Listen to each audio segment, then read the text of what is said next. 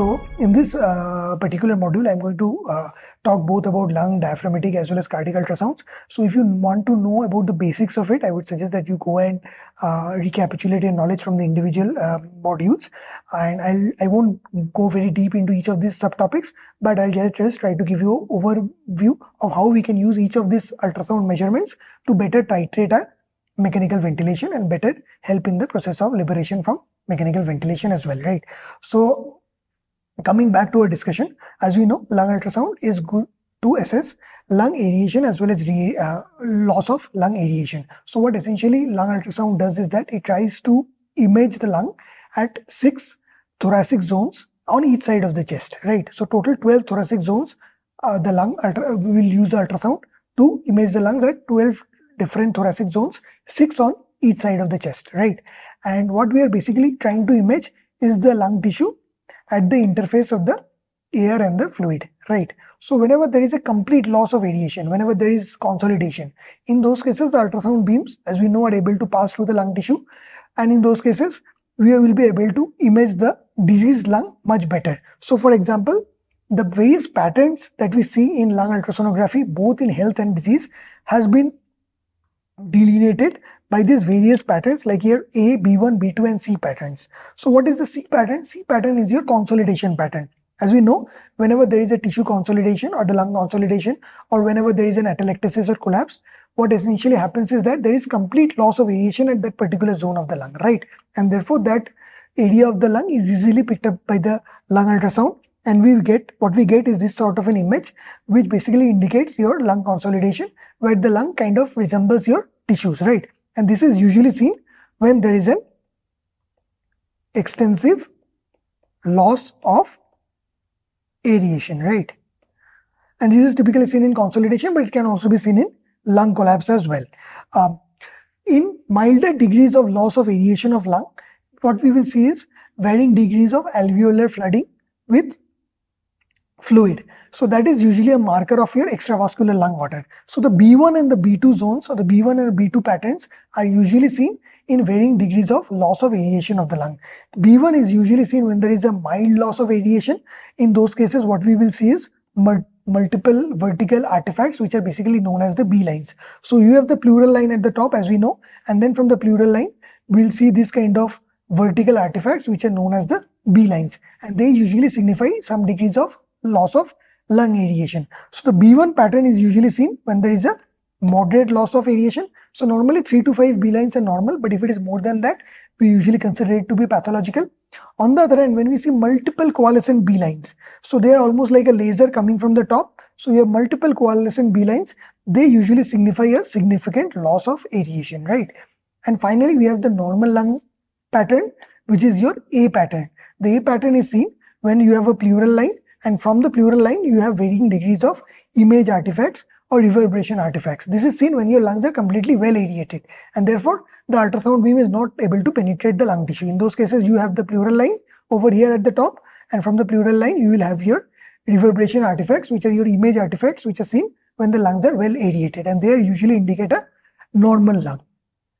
And obviously, you would be looking for normal lung sliding in the pleural line, which usually indicates that your visceral and parietal pleura are moving in perfect apposition. So this is your baseline lung ultrasound knowledge. So just by doing a lung ultrasonography in the various regions of the chest, we would be able to assess varying degrees of abnormalities. So for example, if you are faced with a situation where you are seeing a dense consolidation or a loss of lung aeration, then that would indicate that you need to treat the pneumonia or consolidation, or if there is a collapse, you need to treat that collapse better by using your antibiotics, chest physiotherapy, recruitment maneuvers as well.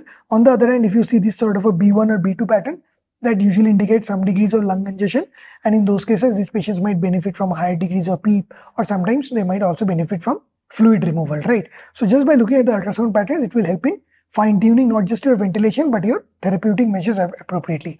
On the other hand, if you look at an A pattern, that generally indicates that your lung aeration is good, and generally you do not need to worry in those cases unless you have a very specific situation. So based on these various lung patterns, the blue protocol was described. As we know, in the blue protocol, what we essentially did was that we classified this lung aeration, or based on this classic lung aeration patterns, we classified them into the various abnormalities that might be seen. For example, if you have an A profile, A profile is when you have the normal A lines which are visible, and along with that you have a lung sliding, and this is usually considered to be healthy, right? An A dash profile or A prime profile is seen when you have an A profile, but as you can see here, there is no lung sliding. So you have an A profile, but you are not able to visualize any lung sliding. If you see this kind of a profile, that should alert you to the possibility of pneumothorax. It can also happen with an endobronchial intubation or even patients with ARDS in which lung compliance is very poor. But again, pneumothorax would be high on your differentials. Then you have the B profile. In the B profile, you have these vertical lines or these comet lines, and they generally indicate that there is some degrees of fluid overload or loss of aeration. And finally, you have the B prime profile. In the B prime profile, you have a B profile, but the lung sliding is absent. And this can usually be seen in patients who have a consolidation, or there is a significant loss of aeration. Even in patients with ARDS, pneumonias, you might see this sort of a B prime profile. And finally, you have the C profile. The C profile is usually seen when you have this sort of a tissue-like consolidation of the lung. And generally, this indicates that the lungs are severely diseased, right? So these are the characteristic profiles we've seen in the lung ultrasound. So how can we use our basic knowledge about lung ultrasound to identify whether we need to give them higher PEEP, or whether we need to recruit them, or whether we need to do anything in terms of fine-tuning their mechanical ventilation? So as we have read about, we know A profile is good, right? So there is a good aeration of the lungs. So if somebody has initially had an A profile, but now has landed up with a B1 or a B2 profile, what that indicates for you is that there is a loss of aeration, right?